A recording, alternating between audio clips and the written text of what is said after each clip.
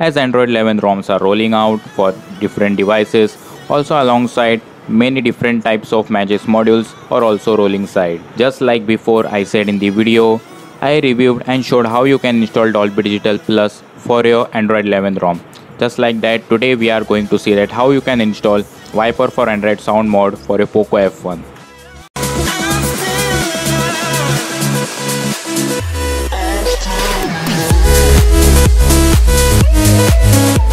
At the very first time, as you can see that I am running on the official Android 11 version of the Nusantra OS. This is the beta version of this ROM. Very soon I will also upload the full review of this ROM. So moving ahead, just like we installed and needed some of the files in Dolby Digital Plus, just like that we need Magisk installed in our ROM and also one file which we have to install. Click on the add-ons menu and click on the top of the menu where install from folder is written. From there you have to download this file which I will link down in description. Now click and select this zip file, and now this zip file will start flashing automatically. Wait until the zip file gets flashed, and as you can see that our zip file has been flashed successfully. Now click on the reboot button and wait until your device gets reboot back to system. Now as you can see that we are on our system, our device booted successfully, and you can see that we have got successfully installed Viper4Android in our Poco F1 running on Android 11 ROMs. Clicking on this settings menu, you can see that we got driver version installed, neon enabled yes, status normal, audio format supported. This means that we had got successfully installed Viper4Android in our Poco F1 without any issues. All these options are working perfectly fine. As you can see, every customization for your phones, speakers, Bluetooth and all the other options work super fine and completely stable.